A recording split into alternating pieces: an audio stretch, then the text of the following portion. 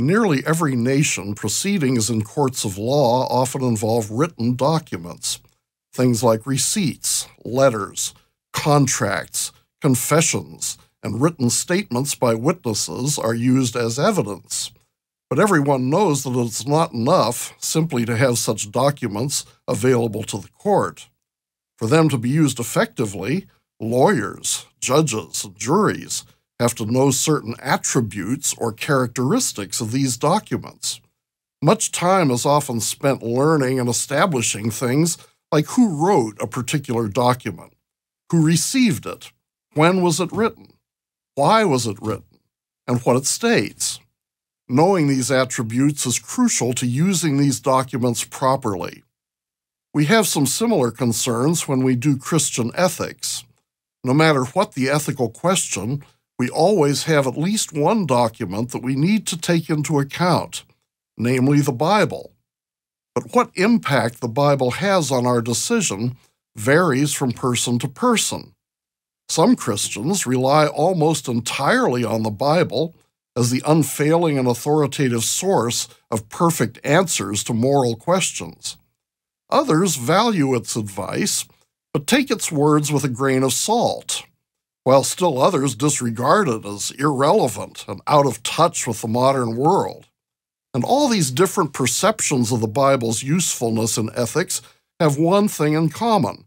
They are all based on an assessment of the Bible's attributes.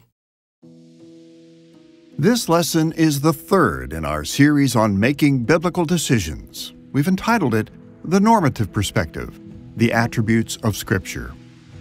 As we saw in a previous lesson, God's own character is our ultimate standard, and His Word is our authoritative, revealed standard because it infallibly teaches us about God's character.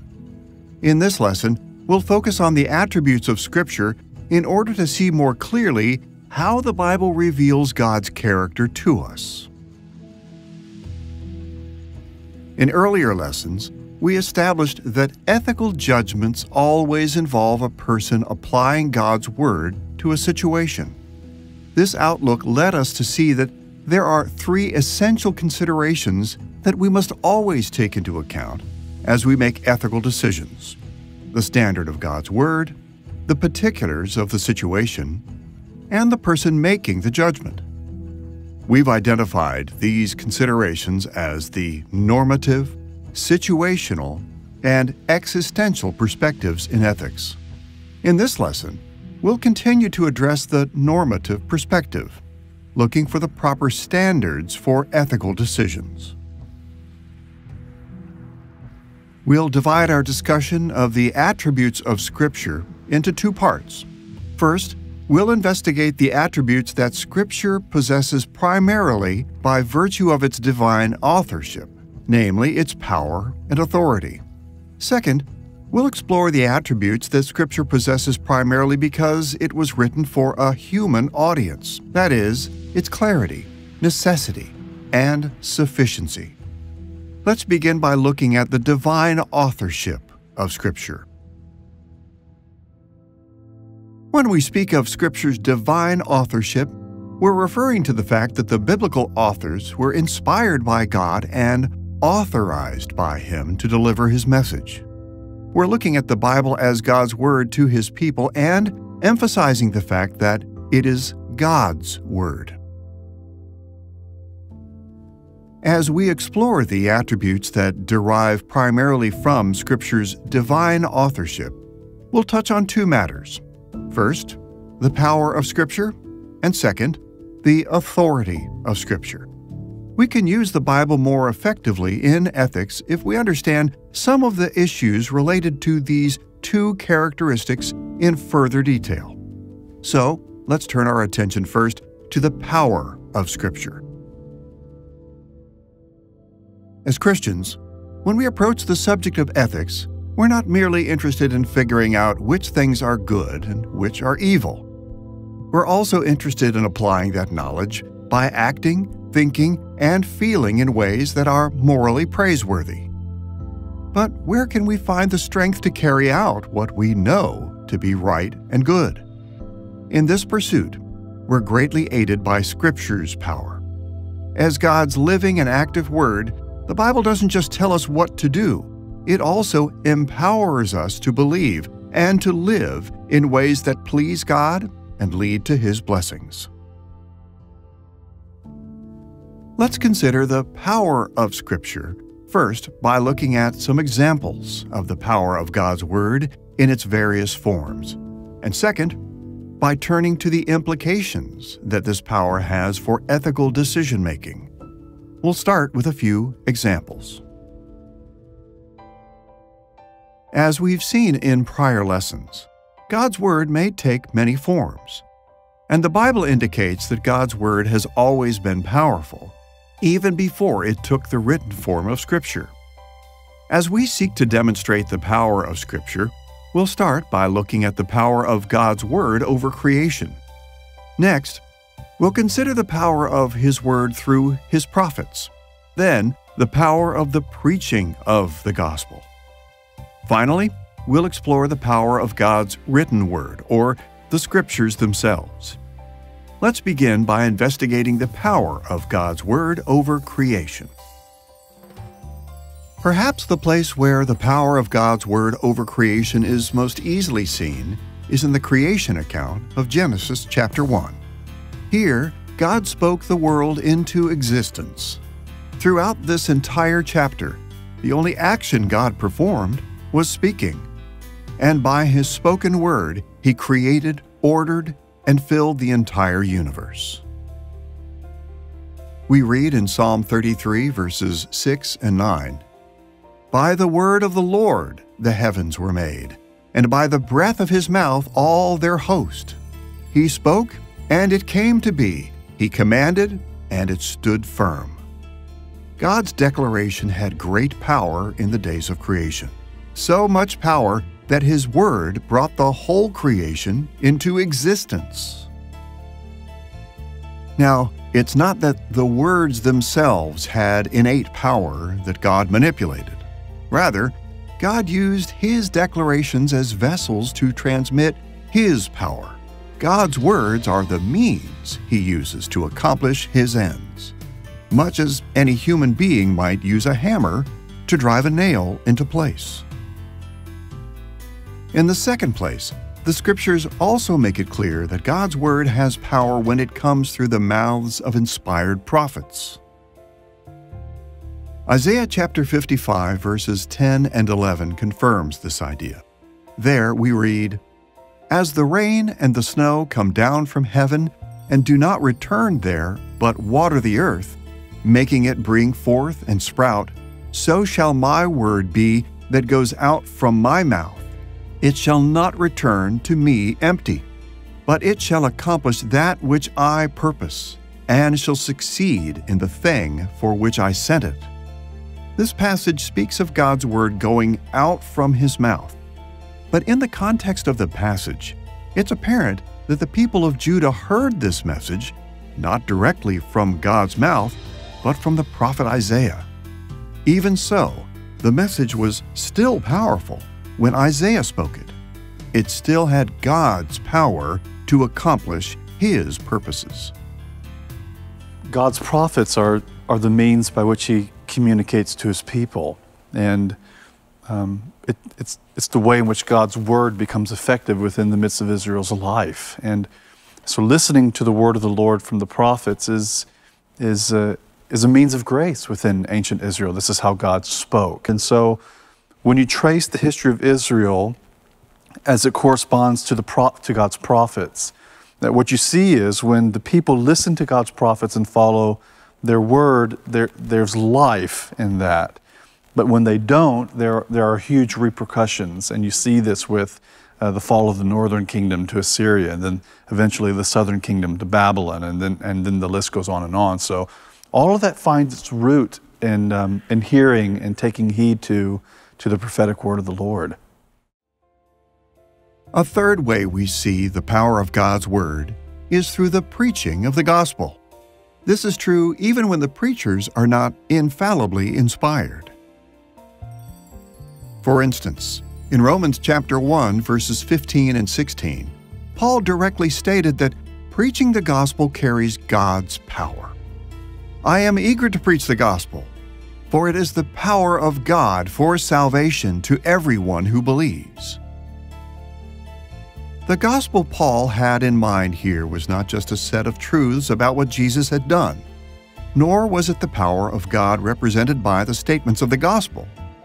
He did not mean that the gospel is about the God who has power, or about the things that God has done with his power.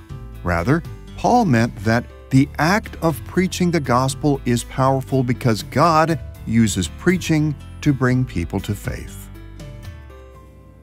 Paul made a similar statement in 1 Corinthians chapter 1, verse 18, where he wrote, "The word of the cross is folly to those who are perishing, but to us who are being saved, it is the power of God." Notice again that Paul was speaking about the message itself, not just about the historical facts related by the message.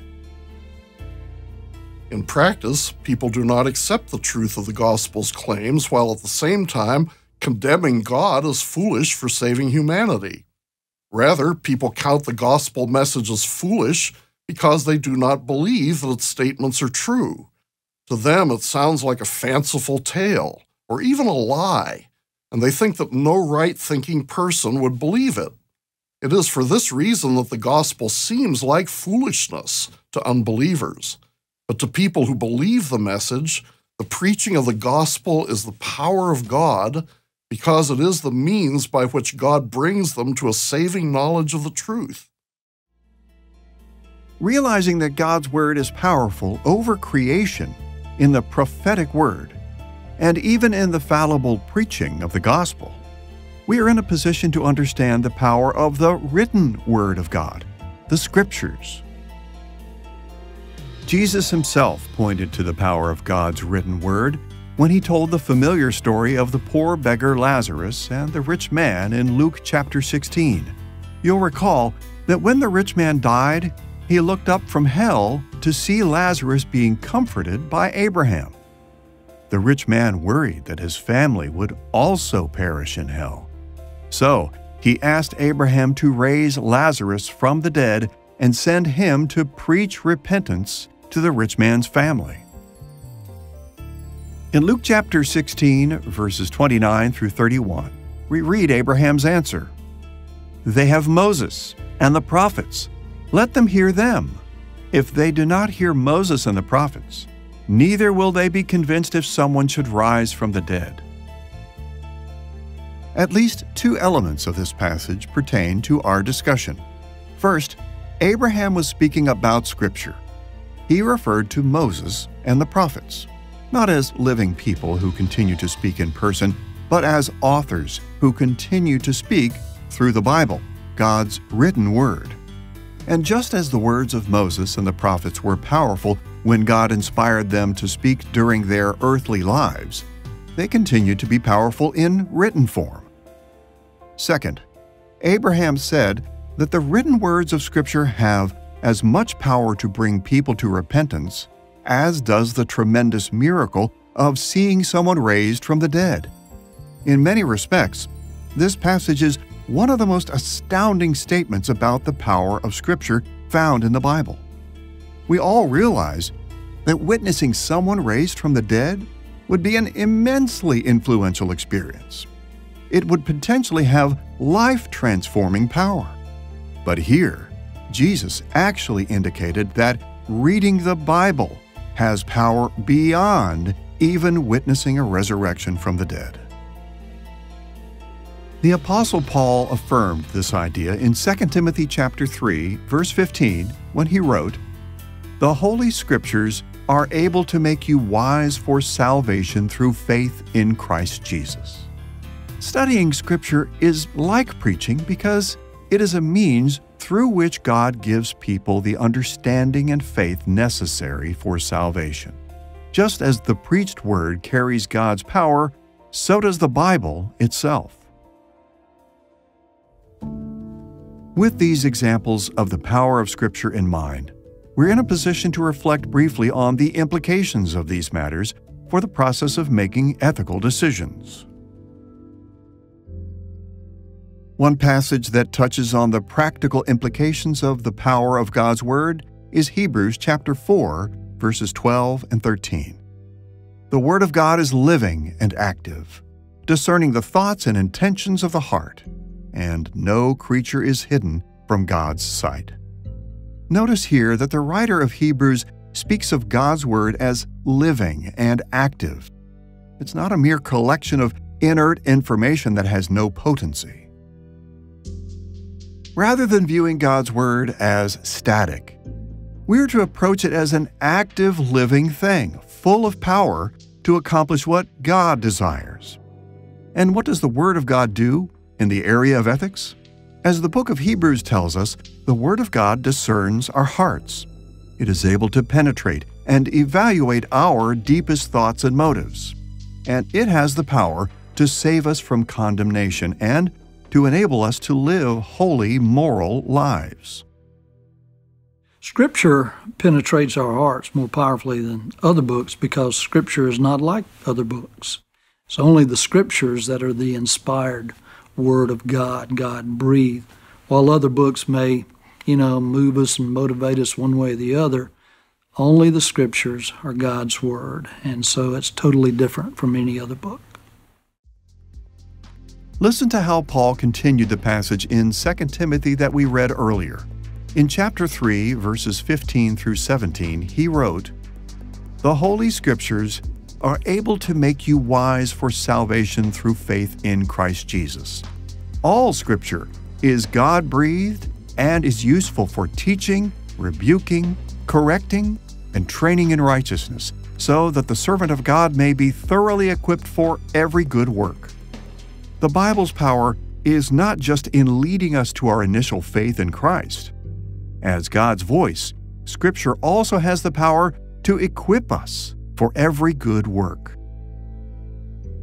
The Holy Spirit uses the Scriptures to give us faith and wisdom. And through Scripture, He molds our characters in such a way that when we are confronted with moral choices, we are able to choose the good and refuse the bad. Many times, Christians find themselves frustrated by their attempts to live ethical lives.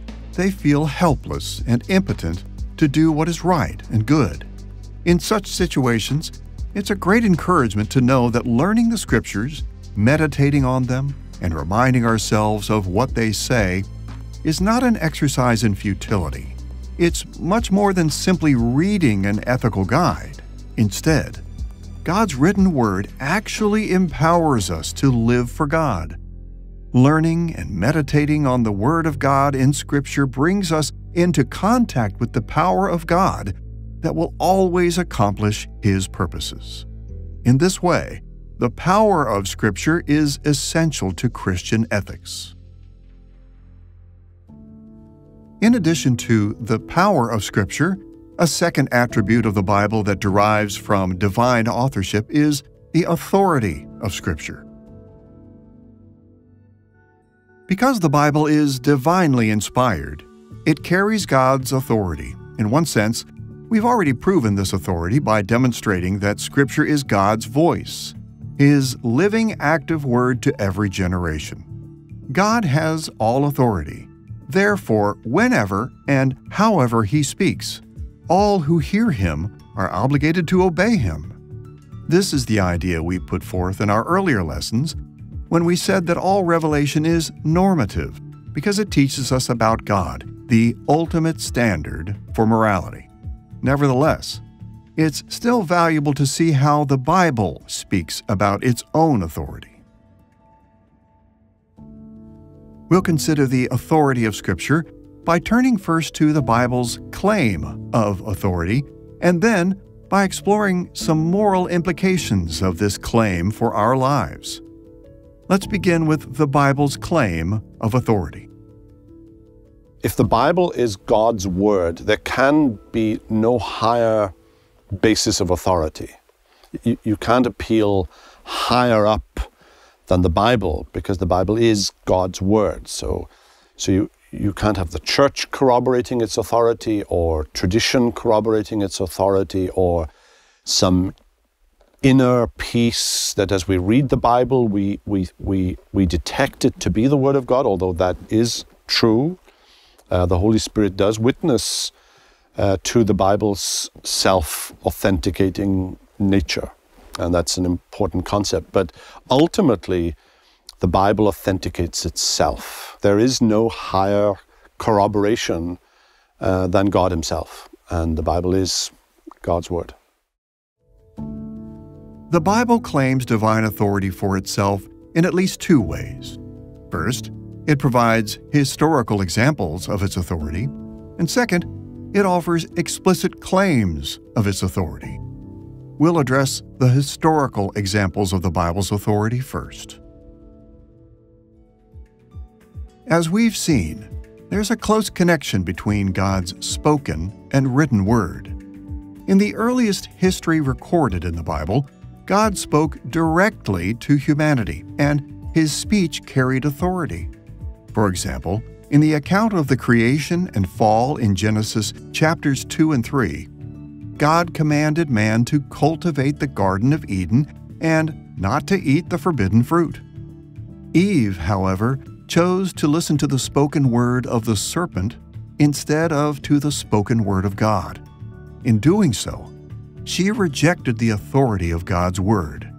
Adam, in turn, listened to Eve's spoken word instead of to God's word, also rejecting God's authority. But the authority of God's word was not destroyed by these actions. Rather, God enforced His spoken word's authority by punishing Adam and Eve and all creation with them. Later, in the days of Moses, God encoded His spoken word in written form. Instead of simply telling Moses what the Ten Commandments were, He carved these laws on stone tablets. He also gave Moses many other laws and commanded Moses to record those words in writing. These records comprised the Book of the Covenant that we read about in Exodus chapter 24. They were the stipulations of God's covenant with His people, and they carried not only God's authority, but also His promise to enforce these laws with power, both by blessing the obedient and cursing the disobedient. Listen to this account in Exodus chapter 24, verses 4 through 8. Moses wrote down all the words of the Lord.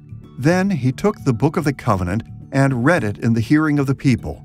And they said, "All that the Lord has spoken we will do, and we will be obedient." And Moses took the blood and threw it on the people and said, "Behold, the blood of the covenant that the Lord has made with you in accordance with all these words." In this record, we find that God's spoken word is the basis for His written word, and that the written word is God's authoritative covenant document that His people are obligated to obey. Many centuries later, when God's people had rejected the things written in Scripture, God sent foreign nations to afflict them in war. The prophet Isaiah ministered during this time, and in Isaiah chapter 42, verse 24, he wrote these words, "Who gave up Jacob to the looter and Israel to the plunderers? Was it not the Lord against whom we have sinned, in whose ways they would not walk, and whose law they would not obey?" God did not hesitate to enforce His word in Isaiah's day, just as He had not hesitated to enforce it in the Garden of Eden. But this time, the word that was violated was God's law. It was Scripture, the written words of the covenant between God and His people. Just as God's spoken word is authoritative revelation, so is His written word. We have a similar confirmation of the authority of Scripture in a variety of New Testament examples. For instance, Jesus frequently appealed to Scripture to justify and explain His actions. In John chapter 17, verse 12, Jesus prayed these words, "I kept them in your name which you have given me. I have guarded them, and not one of them has been lost except the son of destruction, that the Scripture might be fulfilled."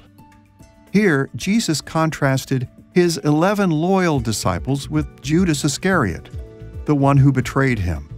And in this contrast, he indicated that both his protection of the 11 and his losing of the one were done in accordance with Scripture. The apostles also demonstrated their belief in the Bible's authority. For example, Paul appealed to the Scriptures as proof that Christians should not be vengeful. In Romans chapter 12, verse 19, he wrote, "Beloved, never avenge yourselves, but leave it to the wrath of God. For it is written, 'Vengeance is mine, I will repay,' says the Lord." Paul's argument quotes the book of Deuteronomy chapter 32, verse 35. His assumption here is that the Old Testament carries authority when it assigns vengeance to God. So by placing his readers under moral obligation to the Old Testament, Paul demonstrated his belief that the Scriptures are God's authoritative word, a word that binds even New Testament believers. Besides proving Scripture's claim of authority through historical examples, the Bible also proves its authority through explicit claims to that effect. One of the best-known statements claiming authority for the Bible is found in 2 Peter chapter 1, verses 19 through 21, where Peter wrote, "We have the prophetic word more fully confirmed, to which you will do well to pay attention. For no prophecy was ever produced by the will of man, but men spoke from God." Here, Peter indicated that the Old Testament prophetic writings continue to be authoritative in our day. Because these prophecies were inspired and authorized by God, they form a binding moral standard to which we must pay attention. That is, we must believe what the prophets wrote and obey what they commanded. بيقول كده الرسول بطرس The Apostle Peter said, "For no prophecy was ever produced by the will of man, but holy men spoke from God as they were carried along by the Holy Spirit." The holy men here are the writers who wrote either the Old Testament or the New Testament. And it says they were carried along by the Holy Spirit. The word carried along means held up. They were carried along as if the Holy Spirit held them up and led them during the process of inspiration. Indeed, we don't know how the details of this process happened. It was a miraculous process. We cannot put the details under the microscope to know how the Holy Spirit worked in them. What we know is that He used their backgrounds, He used their cultures, He used their circumstances, and the circumstances of their original readers. He used all their gifts, all their culture, and all their ideas, which He Himself put in them. And He led them in the process of inspiration in a great, miraculous way that produced this unique book for us. James also made it clear that the Old Testament is still God's authoritative word to us. In James chapter 2, verses 10 and 11, he wrote, "Whoever keeps the whole law but fails in one point has become guilty of all of it. For he who said, 'Do not commit adultery,' also said, 'Do not murder.'" Notice how far James went in emphasizing this point. First, he insisted that the written law is still binding. Those who break it are guilty.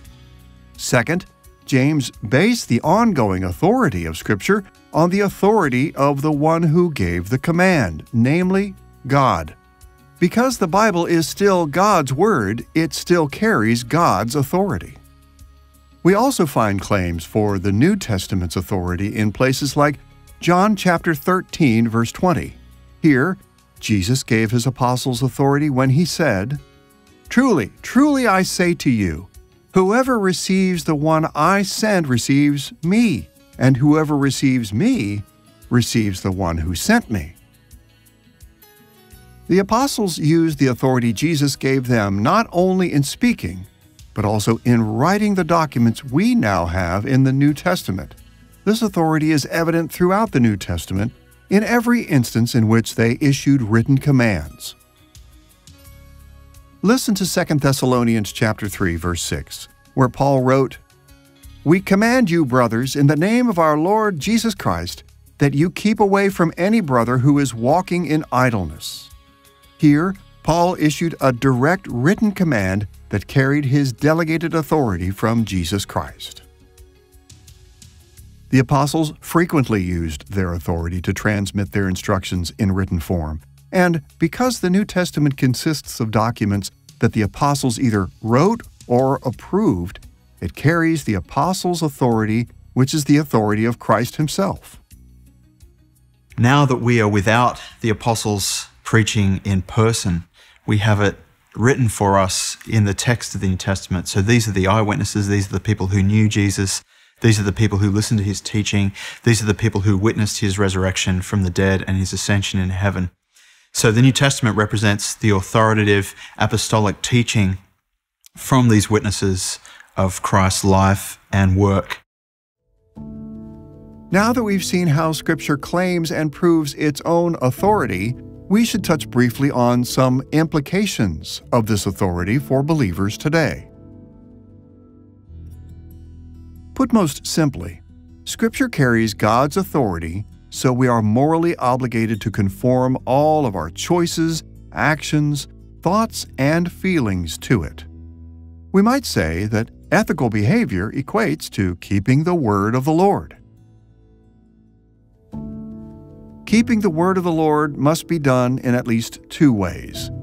We must conform to Scripture's breadth by obeying all of its commands, and we must conform to its depth by obeying these commands with commitment and conviction.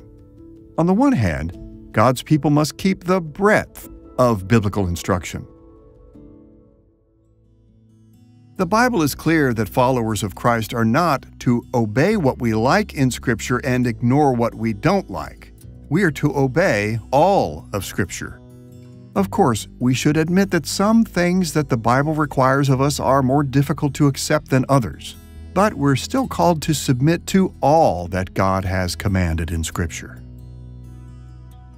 Listen, for instance, to Exodus chapter 15, verse 26, where the Lord told Israel, "If you will diligently listen to the voice of the Lord your God, and do that which is right in his eyes, and give ear to his commandments and keep all his statutes, I will put none of the diseases on you that I put on the Egyptians."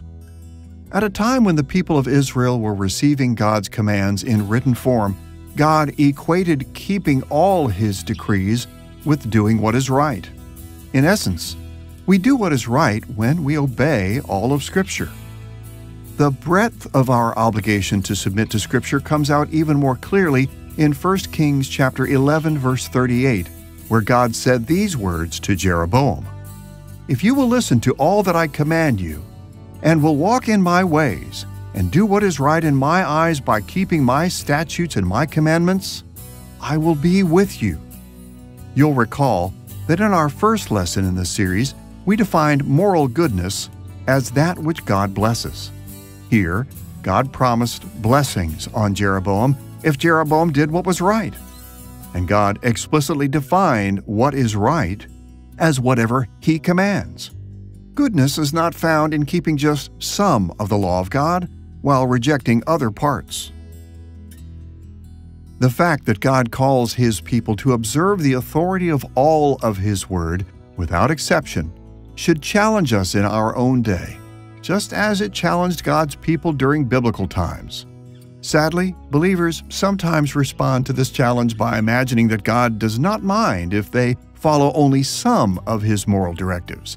They wrongly think that God has given them liberty to ignore those commands that they find uncomfortable or difficult.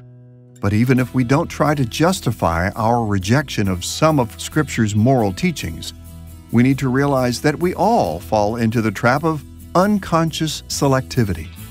For this reason, we must constantly return to Scripture to be reminded of those commands we may have overlooked or forgotten. On the other hand, God's Word has authority over us not just in the full breadth of its teaching, but also in the depth of obedience it requires of us. In both the Old and the New Testaments, the Bible connects obedience to God's Word with love for God. Moral goodness is not obtainable through begrudging obedience or even through a love for goodness itself apart from a love for God.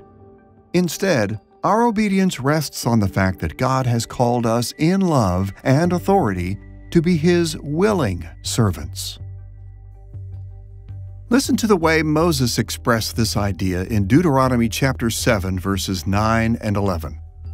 The Lord your God is the faithful God who keeps covenant and steadfast love with those who love Him and keep His commandments to 1,000 generations. Therefore, be careful to do the commandment and the statutes and the rules that I command you today.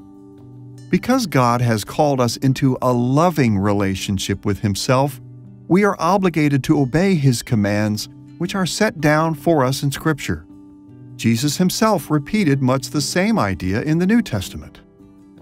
In John chapter 14, verses 15 and 21, Jesus told His disciples, "If you love me, you will keep my commandments. Whoever has my commandments and keeps them, he it is who loves me." And by His example, Jesus demonstrated that we must also render this type of loving obedience to the Father. As He said in verse 31 of John chapter 14, "I do as the Father has commanded me, so that the world may know that I love the Father." Time after time, Scripture indicates that the moral requirements God places on us are based in His love for us and are to be fulfilled in our love for Him. So we see that according to the Bible, we cannot do the right thing unless we have the right motive. Or, to put it another way, only when we embrace the Scriptures deeply from the heart can we rightly submit to the authority of God's Word. God doesn't want us to just simply act right, but God wants us to be right with Him and for Him. Therefore, godly motives, motives that are based on wanting to love God for His grace, wanting to reflect the glory of God in our lives because we understand ourselves as made for Him and made through Him and by Him. And we understand that living in a godly way is actually the greatest fulfillment of our truest natures. Therefore, godly motives for our right action are just as important as the right actions themselves. We've looked at Scripture's power and authority, those attributes that Scripture has primarily by virtue of its divine authorship. Now, we should turn our attention to our second topic, those attributes of Scripture that relate more closely to its human audience. When God inspired and authorized the writers of Scripture, He had a particular goal in mind. Specifically, He wanted to give His people clear revelation concerning His will and His character, so that they would be better able to conform themselves to Him. Consequently, a number of Scripture's attributes stem from the fact that God inspired Scripture for His people. We'll consider 3 attributes that Scripture possesses because it was written for a human audience: its clarity, sometimes called its perspicuity, its necessity, and its sufficiency. Let's look first at the clarity of Scripture. When we say that Scripture is clear, we don't mean that everything in the Bible is easy to understand, or that everything in the Bible is stated plainly and directly. Instead, we mean that the Bible is not obscure. It's not filled with hidden meanings that can only be discovered through mysterious means, or through special spiritual gifting, or by those who hold special offices in the church. As we approach the subject of the Bible's clarity, it will help to look at 2 matters: the nature of the Bible's clarity and some implications of the Bible's clarity. Let's think first about the nature of the clarity we find in Scripture. The Westminster Confession of Faith offers a good introductory summary of the nature of the clarity of Scripture. In Chapter 1, Section 7, it states, "All things in Scripture are not alike plain in themselves, nor alike clear unto all. Yet those things which are necessary to be known, believed, and observed for salvation are so clearly propounded and opened in some place of Scripture or other, that not only the learned but the unlearned, in a due use of the ordinary means, may attain unto a sufficient understanding of them." Here, the confession addresses two aspects of the clarity of Scripture. First, it speaks of all things in Scripture, and second, it focuses on those things which are necessary to be known, believed, and observed for salvation, namely the gospel. Let's take a closer look at both of these ideas, beginning with the relative clarity of the gospel. Simply put, Scripture speaks so plainly about the gospel that nearly everyone should be able to figure out that salvation comes through repentance and faith in Christ. Of course, this doesn't mean that everybody does figure out the gospel. As the confession points out, we have to make due use of the ordinary means if we expect to take advantage of the Bible's clarity. That is, we have to read responsibly and diligently, not carelessly and not with an agenda that twists what Scripture tries to teach us. In reality, many factors complicate our reading of the Bible, not the least of which is our sin. If we fail to handle the Bible reasonably or twist it according to our sin, we won't discover the gospel. But again, this is our failure. It doesn't result from any lack of clarity in Scripture. Notice also that the confession does not say that a person can read any portion of Scripture and discover the way of salvation. Rather, it says that the gospel is made clear in some place of Scripture or other. That is, Scripture as a whole presents a clear gospel message. A person who doesn't read the whole Bible may never come across the passages that present the gospel in a way that is easily understood. Nevertheless, taken as a whole, the Bible does present the way of salvation with enough clarity that it can be learned directly from Scripture. Now, although the Scriptures are particularly clear about the gospel of salvation in Christ, the confession also makes some observations about all things in Scripture. It says that matters other than the basic Christian gospel are not alike plain in themselves, nor alike clear unto all. In other words, Scripture may not be very plain regarding some of its teachings. In actuality, there are many things in the Bible that are not as clearly taught as the way of salvation. Still, God gave us Scripture in order that we might understand the things He revealed in Scripture and apply them to our lives. As Moses told the Israelites in Deuteronomy chapter 29, verse 29, "The secret things belong to the Lord our God, but the things that are revealed belong to us and to our children forever, that we may do all the words of this law." In this passage, Moses made a crucial distinction that we should remember as we explore the use of Scripture in Christian ethics. He distinguished between secret things and things revealed. God does keep some secrets from us. He does not tell us everything He knows, nor does He tell us everything we might want to know. There are matters, even matters of ethics, that God keeps to Himself. Even so, what God has told us in Scripture is not a secret. The Scriptures fall into the category of things revealed. As Moses said, they are shown to us in order that we might follow and obey them. Deuteronomy 29:29 tells us the secret things belong to the Lord our God, which means there are some things that God knows and we don't because He hasn't revealed them. And there's a humbling reminder in that that I think can be good for us when we run up against issues where we would like to know more, but we find that more is not disclosed. We're not God. And that's a good thing to be reminded of, even as we read the revelation of God, that God has the prerogative to reveal what He sees fit, what is best for us, and if there are things that He doesn't want to reveal, not to reveal those. And in that recognition, we're reminded that we're dependent not only on the things that God has revealed, but to trust His character for the things He hasn't revealed. Having looked at the nature of the clarity of Scripture, let's consider some implications of the Bible's clarity in ethics. To one degree or another, God has revealed His will to us with sufficient clarity to guide us in ethics.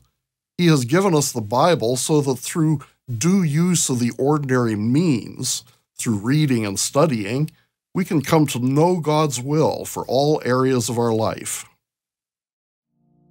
As Paul exhorted Timothy in 2 Timothy chapter 3, verse 16, all Scripture is useful for teaching, rebuking, correcting, and training in righteousness.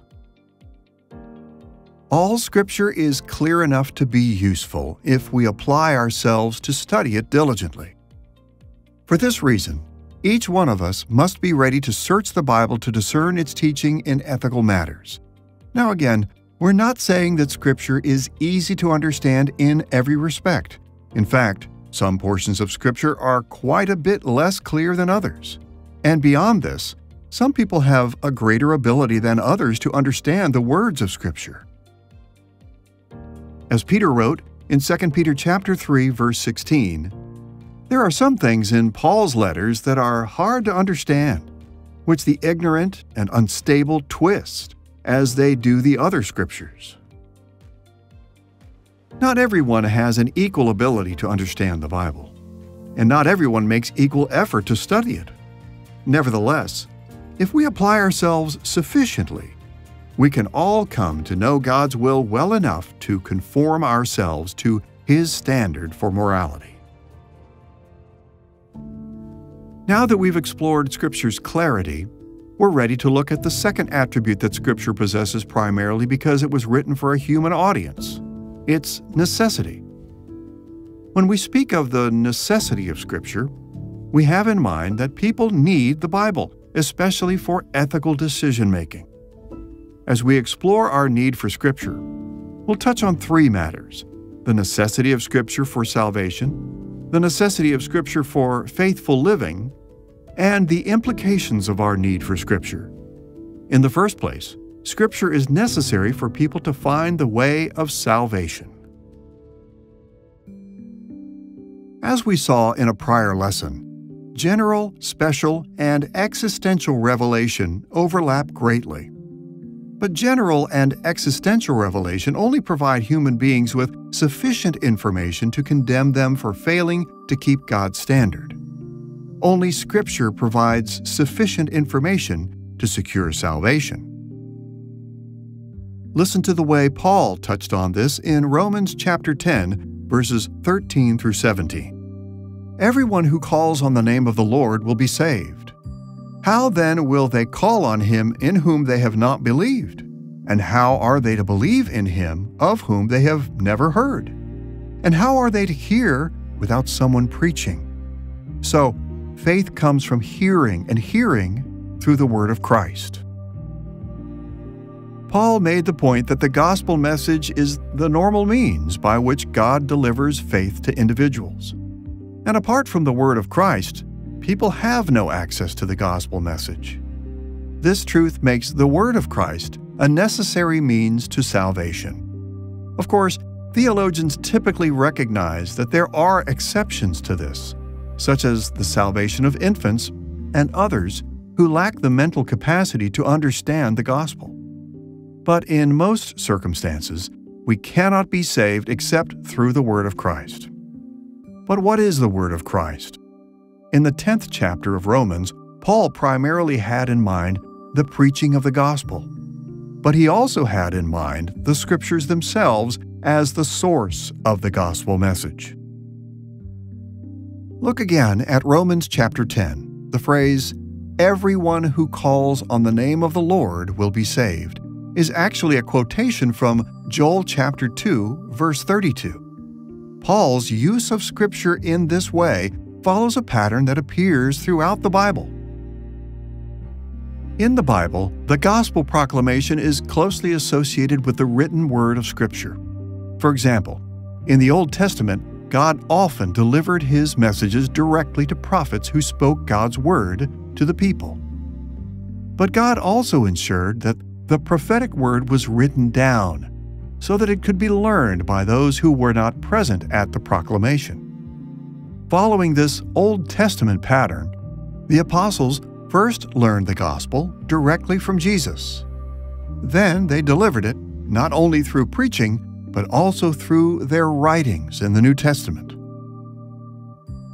The practical outworking of this process is that human beings, by and large, receive knowledge of the gospel from the Scriptures, and in this way, they come to faith and salvation, either through their own reading of the Bible or through preaching based on the Bible. Of course, there's an important difference between the written word of Scripture and preaching based on Scripture. Scripture is inspired by God, infallible, and absolutely authoritative in every case. Preaching is not. Insofar as preaching is faithful to Scripture, it is true, authoritative, and powerful. But because we are fallen human beings, preaching is never fully true to Scripture.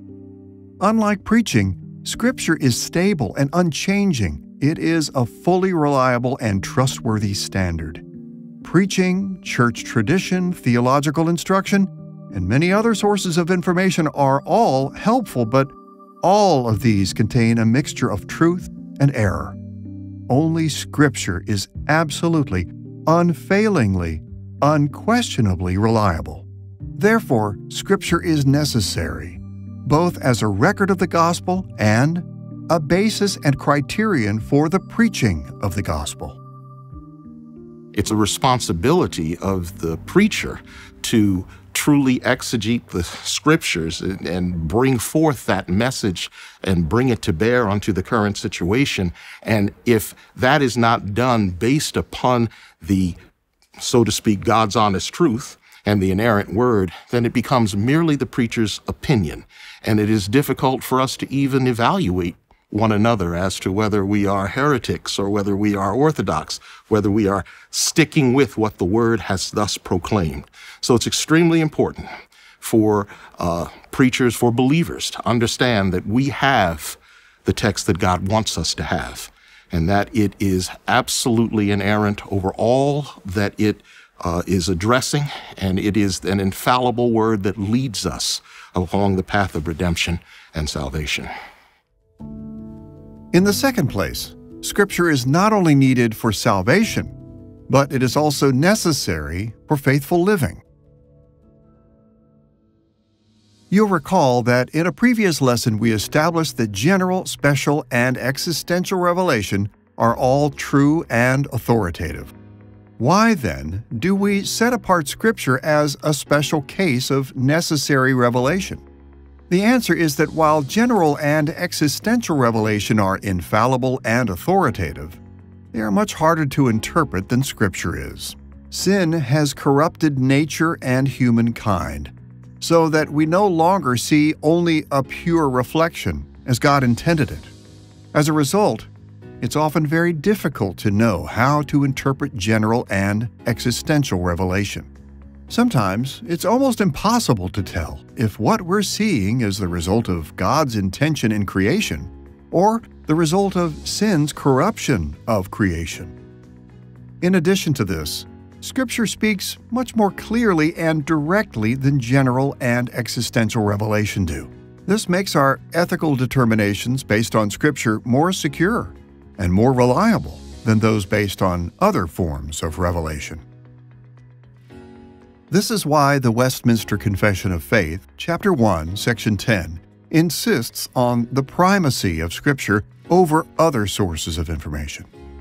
The supreme judge, by which all controversies of religion are to be determined, and all decrees of councils, opinions of ancient writers, doctrines of men and private spirits are to be examined, and in whose sentence we are to rest, can be no other but the Holy Spirit speaking in the Scripture. The Confession's point here is that all of these other sources are valuable, but the Bible is the most valuable of all. It is through the Scriptures that the Holy Spirit speaks most clearly. Having considered the necessity of Scripture for salvation and faithful living, what are some moral implications of our need for Scripture? There's a very important sense in which we simply cannot be moral without attending to the teaching of Scripture. And as we saw earlier, learning and believing the basic content of Scripture is necessary to salvation, whether we study the Bible directly or learn its central teachings from others. Only those who are in Christ are capable of true morality. In short, without Scripture, salvation is not possible, and therefore morality is not possible. People who think they can ignore the teaching of Scripture and still be moral are seriously mistaken. In this sense, Scripture is necessary to our ability to behave morally. It is not uncommon for Christians to depend heavily on their experiences of life, the opinions of others, and their own moral intuitions as they make ethical decisions. And as we have seen, these and other features of general and existential revelation are important to consider. But we must also recognize that in many circumstances, general and existential revelation are not clear enough to show us the proper course of action, whereas Scripture reveals God's Word in sufficient detail to teach us what is right. The need for Scripture beyond general and existential revelation can be seen in places like Acts chapter 15. Here, a controversy arose in the early church when Gentiles began to be converted to Christianity. On the one hand, some within the church believed that Gentiles should be instructed to observe the law of Moses in the ways that Judaism of the time had come to observe it. They wanted Gentiles to be circumcised, to offer the appropriate sacrifices at the temple, and to apply the law to their lives in traditional ways. On the other hand, men like Paul and Barnabas argued that God did not expect Gentiles to live as first-century Jews. The issue was so problematic that the apostles and elders met to discuss and investigate it. Some of the people's opinions came into conflict with the reality of the Holy Spirit's ministry among uncircumcised Gentiles. So these sources of information were not sufficient to provide a satisfactory solution. But once James, the brother of Jesus, appealed to Scriptures that addressed this problem, the church united behind his position. Listen to Acts chapter 15, verses 16 and 17, where James quoted Amos chapter 9, verses 11 and 12. "After this I will return, and I will rebuild the tent of David that has fallen. I will rebuild its ruins, and I will restore it, that the remnant of mankind may seek the Lord, and all the Gentiles who are called by my name, says the Lord, who makes these things." Using this Old Testament text, James pointed out that God would include many Gentiles when he restored his kingdom. More importantly, these converts would remain Gentiles even after they had been called to the Lord. In the Old Testament, Gentiles who converted became Jews and followed traditional Jewish practices. But Amos indicated that when God restored his kingdom in Christ, the Gentiles would be included without having to follow Jewish traditions. So, to answer the moral questions raised in Acts chapter 15, it was necessary to use Scripture to interpret general and existential revelation. Having this understanding of the clarity and necessity of Scripture in mind, we're now in a position to explore the sufficiency of Scripture. Most basically, we could say that the sufficiency of Scripture is the ability to fulfill the purpose for which Scripture was written. Not surprisingly, this simple idea becomes complicated because it's hard for Christians to agree on what the purpose of Scripture actually is. As we investigate the issue of Scripture's sufficiency, we'll begin by looking at Scripture's purpose in relation to its sufficiency. Next, we'll address some common misunderstandings of sufficiency. And finally, we'll speak about the popular but mistaken idea that Scripture is silent on certain matters. Let's start with the purpose of Scripture. The Westminster Confession of Faith, Chapter 1, Section 6, summarizes Scripture's purpose this way: "The whole counsel of God concerning all things necessary for His own glory, man's salvation, faith, and life, is either expressly set down in Scripture, or by good and necessary consequence may be deduced from Scripture, unto which nothing at any time is to be added, whether by new revelations of the Spirit or traditions of men." The Confession rightly concludes that Scripture's purpose is manifold. It mentions that the Bible was written to teach us how to glorify God, to bring men and women to salvation, to instruct believers regarding the content of their faith, and to guide us in Christian living. These ideas of the Bible's purpose come from Scripture itself. For instance, the Bible teaches in many places that Scripture has been given to us so that we might glorify God by obeying His commands. One place this can be seen rather clearly is in the covenant curses in the book of Deuteronomy. In Deuteronomy chapter 28, verses 58 and 59, Moses wrote, "If you are not careful to do all the words of this law that are written in this book, that you may fear this glorious and awesome name, the Lord your God, then the Lord will bring on you and your offspring extraordinary afflictions." Here, Moses pointed out a striking correlation between obedience to God's written commands and the glorification of God. In this curse, we see the idea that if mankind fails to revere and glorify God, it's not because Scripture is insufficient, but because human beings have failed to make proper use of Scripture. The Bible was designed to teach us how to glorify God, and it is sufficient to accomplish this purpose. What do we mean when we say Scripture is sufficient?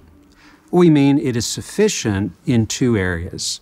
We have everything in Scripture that we need to believe. We have everything in Scripture we need to live to the glory of God. God has revealed all that we need in Scripture for faith and life for salvation. And that is how we come to be saved, and that is how we live as saved people. So we don't go outside the Scripture to find out what God would have us to know about Him, such that we may be saved in Jesus Christ. And we have everything that we need in Scripture, a full and comprehensive guide for life, so that we may live to the glory of God as Christians. The other purposes listed in the Confession, salvation, faith, and life, are expressed in places like 2 Timothy chapter 3, verses 15 through 17. In this passage, Paul instructed Timothy to remain steadfast in his study of Scripture in order to gain these benefits that Scripture was designed to deliver. In 2 Timothy chapter 3, verse 15, Paul explicitly taught the sufficiency of Scripture for salvation when he wrote these words: "The Holy Scriptures are able to make you wise for salvation through faith in Christ Jesus."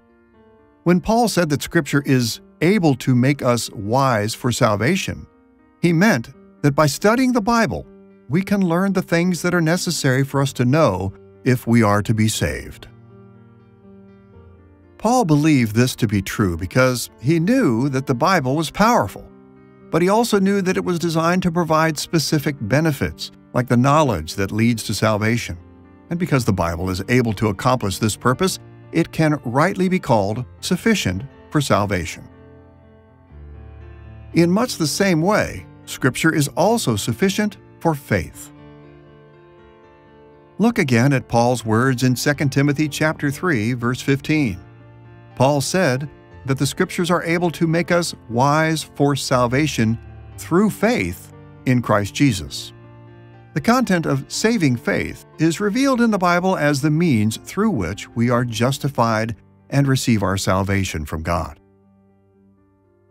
Finally, the Bible is sufficient to guide us through life, the ongoing practice of our saving faith in Christ. Paul's well-known statement in 2 Timothy chapter 3, verses 16 and 17 makes this clear. All Scripture is God-breathed and is useful for teaching, rebuking, correcting, and training in righteousness, so that the servant of God may be thoroughly equipped for every good work. Besides being intended to bring us to faith in Christ for our salvation, Scripture is also intended to prepare us for every good work, not just for some good works, but for every good work. And because Scripture is powerful to accomplish its intended function, it's right to say that it is sufficient to guide us in our Christian lives. If we rightly understand the whole Bible, then we'll know God's standards sufficiently to make proper determinations about any given ethical issue, and we'll be able to apply them to any situation. Now, understanding the sufficiency of Scripture for life raises a serious question. How can any book, even one as large as the Bible, cover every conceivable moral problem, equipping us for every good work? Well, in truth, the Bible does not address every conceivable moral issue directly. Scripture speaks directly only to a limited number of issues in life, such as the fundamental content of our faith and our basic responsibilities toward God and other people. But in so doing, Scripture lays down principles that we can extend and apply beyond the specifics mentioned in the Bible. This is why the Confession distinguishes between what is expressly set down in Scripture and what must be deduced from Scripture by way of good and necessary consequence. In all cases, however, Scripture provides us with the information we need to discover God's ethical standards. The last point we should note in the Confession's explanation of the sufficiency of Scripture is the qualification that Scripture is complete so that nothing at any time is to be added, whether by new revelations of the Spirit or traditions of men. Scripture contains all the norms we need as Christians. Human traditions and authority structures, such as civil and ecclesiastical governments, are to be obeyed for the Lord's sake. But they are never to be counted as absolute or ultimate norms. So, when human norms conflict with biblical norms, we must always go against them. We see this demonstrated in Scripture time and again. For instance, in Jesus' day, the established Jewish leadership allowed money changers and vendors in the temple area. But when Jesus saw this, he became angry and drove them from the temple, because the human leadership had allowed violations of scriptural norms within the temple grounds. We read this account in Matthew chapter 21, verses 12 and 13. Jesus entered the temple and drove out all who sold and bought in the temple. He said to them, "It is written, 'My house shall be called a house of prayer,' but you make it a den of robbers." When Jesus said, "My house shall be called a house of prayer," he was quoting Isaiah chapter 56, verse 7. He rightly understood the biblical norm that the temple was to be dedicated to prayer. But the Jewish leadership had permitted the temple grounds to be profaned by secular transactions. Jesus' condemnation that they were making the temple a den of robbers is actually incredibly strong. This phrase comes from Jeremiah chapter 7, verse 11, where it refers to idolaters and violent criminals who pay lip service to God at His temple. By His actions and words, Jesus demonstrated that following any human law or tradition is sinful when the human norm contradicts Scripture. In every case, Scripture is sufficient to establish all moral norms, whether directly or indirectly. The ethical ordinances of men, however, are valid and binding only insofar as they echo biblical norms. But when human norms contradict biblical norms, the Christian is obligated to defy them. How do we respond as God's people when the authoritative realm in this world or our own government contravenes the law of God? You may recall in the Old Testament with Daniel and Shadrach, Meshach, and Abednego that the civil governments dictated a law where they were forced to worship an idol. And how did those men respond to that? Did they worship an idol because it was the law of the land? Well, no, of course not. They obeyed God's law in that respect. God said, you have one God before you and no other, and that's the law that they obeyed. In the New Testament, we see where Peter and John were in the temple and they were preaching Christ.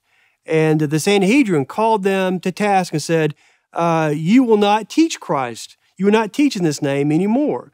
And how did Peter respond to that? Peter simply said, I'll let you be the judge. Are we to obey the law of man, or are we to obey God? And of course, they obeyed God. And so that's the key. If the law of the land contravenes or contradicts the law given to us by God, we have to obey the law of God. Now that we've looked at Scripture's purpose in relation to its sufficiency, we should turn our attention to some common misunderstandings of the Bible's sufficiency. We'll group these misunderstandings into two fairly general categories. First, views that overestimate Scripture's sufficiency, and second, views that underestimate Scripture's sufficiency. Let's begin with views that overestimate Scripture's sufficiency. Typically, those who overestimate the sufficiency of Scripture have very strong commitments to the Bible, but they frequently lack proper commitments to general and existential revelation. As a result, they wrongly believe that they can properly apply Scripture to ethical questions without having much knowledge, if any, about specific situations and people. They believe that making ethical decisions is as simple as reading the Bible and obeying it. But in reality, before we can obey or apply the Bible, we must also know something about the people and situations to which we are applying it. God has provided us with this information in general and existential revelation. If we ignore these other forms of revelation, we're ignoring the tools He has given us for interpreting and understanding Scripture. Of course, not all misunderstandings are based on overestimating the Bible's sufficiency. Many more errors come from underestimating it. Those who underestimate Scripture's sufficiency generally insist that the Bible is sufficient to guide us only in limited areas of life. They believe it gives us moral instruction only on certain topics. For instance, Thomas Aquinas argued that general and existential revelation are sufficient to teach many moral principles, and Scripture supplements this knowledge by giving us information on those subjects that these other forms of revelation don't cover, such as the way of salvation. More recently, others have argued that the Bible does not address matters such as gay marriage, abortion, and euthanasia. But as we've seen, either through explicit or implicit teaching, the Scriptures provide us with a comprehensive system of ethical norms. In this sense, the Bible's sufficiency is unlimited when it comes to revealing the will of God for His glory and for our salvation, faith, and Christian living. General and existential revelation also contain some of these norms, but they contain no additional norms beyond those found directly or indirectly in Scripture. The point is simply that the Bible speaks sufficiently to every area of life, so that our true duty toward God is always an application of scriptural norms. At this point, having considered Scripture's purpose and some misunderstandings of Scripture's sufficiency, we'll speak about the popular but mistaken idea that Scripture is silent on certain matters. This is perhaps one of the most common ways that well-meaning Christians underestimate the sufficiency of Scripture. Christians frequently teach that some issues of life are morally indifferent.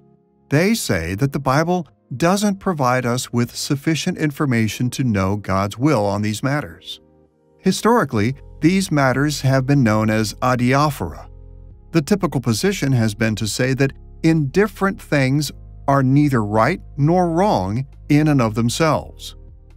Although many people throughout the history of the Church have held such views, this position actually runs contrary to the teachings of Scripture. For example, while some theologians speak of impersonal objects as indifferent or neutral, the Bible speaks of them as being good. Even after the fall of mankind into sin, Paul still insisted that everything was good. As he wrote in 1 Timothy chapter 4, verses 4 and 5, "Everything created by God is good, and nothing is to be rejected if it is received with thanksgiving, for it is made holy by the word of God and prayer." Paul spoke specifically about food in this context, but the principle is far broader. It extends to all creation, just as God himself proclaimed at the end of the creation week. For this reason, even impersonal objects are not indifferent, they are good. Some theologians have also applied the term indifferent or adiaphora to choices between two or more good options. They have suggested that when all the choices are good, then Scripture is indifferent as to which we choose. But Scripture teaches that God blesses some good choices more than He blesses other good choices, and that Scripture sometimes praises one good option over another good option. For instance, in 1 Corinthians chapter 7, verse 38, Paul wrote, "He who marries his betrothed does well, and he who refrains from marriage will do even better." Now, it should be noted that scholars do not agree as to the precise circumstances Paul addressed here. But his words are clear enough to demonstrate that both marrying and not marrying were good options, and that not marrying was the better option. In this sense, the Scripture is not really indifferent, even when we have to choose between good options. The basic decision we face as believers in a whole range of choices in our lives is whether or not we're going to obey God. When it is clearly a matter of obedience or disobedience, when God has made His will crystal clear, then the choice is similarly clear. However, there are also a huge range of choices we face which appear equally good, where there is no apparent best route for us to take. In those cases, we have to take the whole of the Bible into account and realize that not only has God given us His Spirit as His people to guide us as He opens up the Scriptures for us and helps our understanding, but God has also given us His wisdom, which He continues to grow in us through the Spirit of wisdom.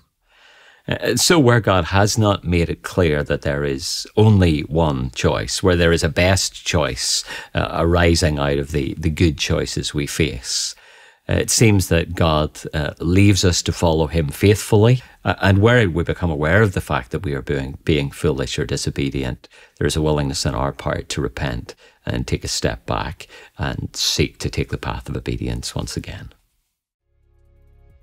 You'll recall that in our first lesson, we defined Christian ethics as theology viewed as a means of determining which persons, acts, and attitudes receive God's blessing and which do not. By this definition, aspects of human beings and their lives are either good or evil. Those things that are good receive God's blessing, and those that are evil do not receive His blessing. Nothing and no one is indifferent or neutral.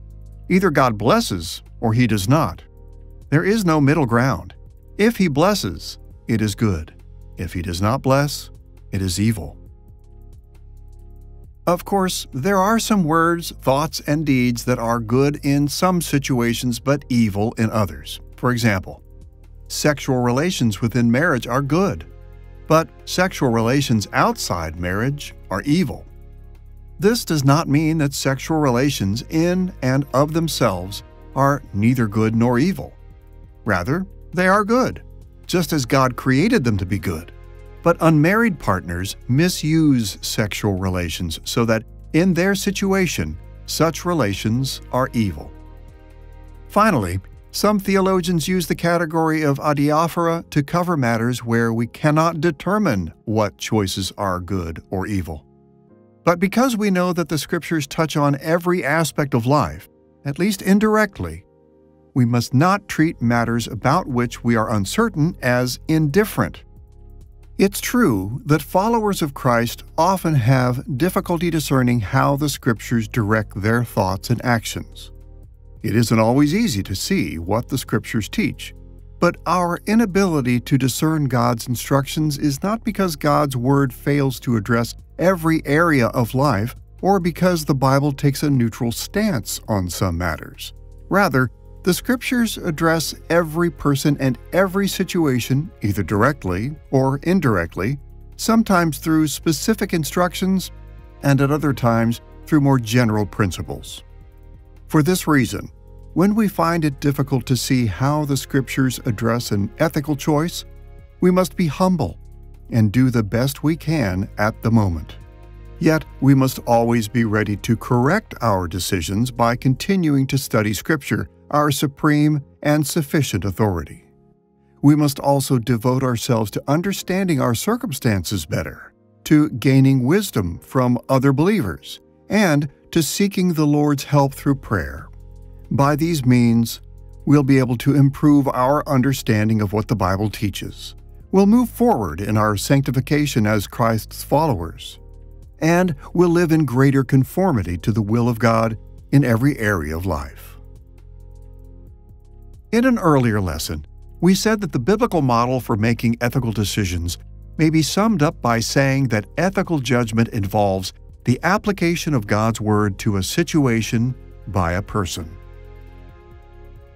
We must act on a proper understanding of our moral standard, our goals, and our motives.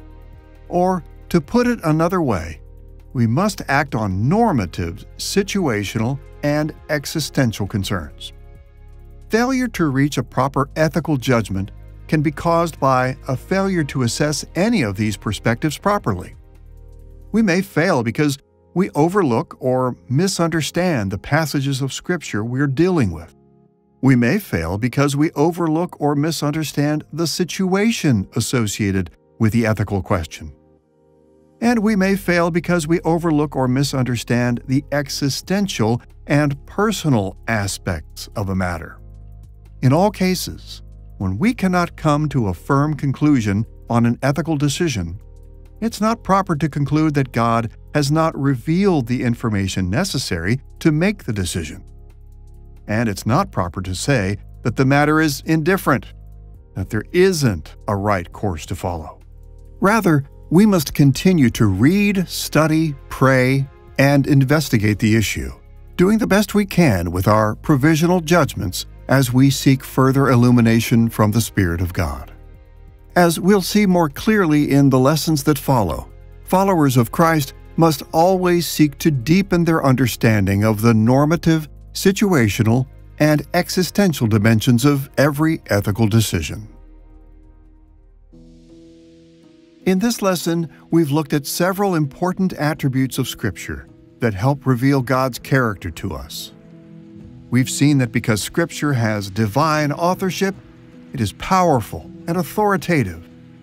We've also seen that because Scripture is written for a human audience, it is clear, necessary, and sufficient.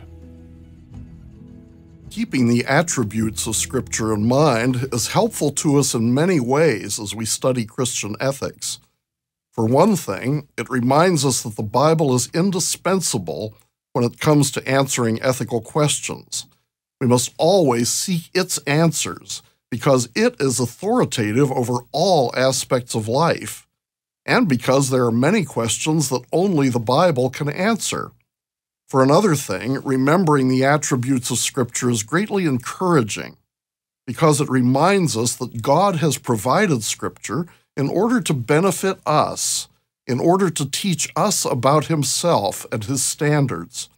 And finally, the attributes of Scripture give us confidence in our ethical conclusions, since we are assured that the Bible's ethical teachings are both sufficient and clear. So it is important that we remember and rely on the full range of Scripture's attributes as we progress in our study of Christian ethics.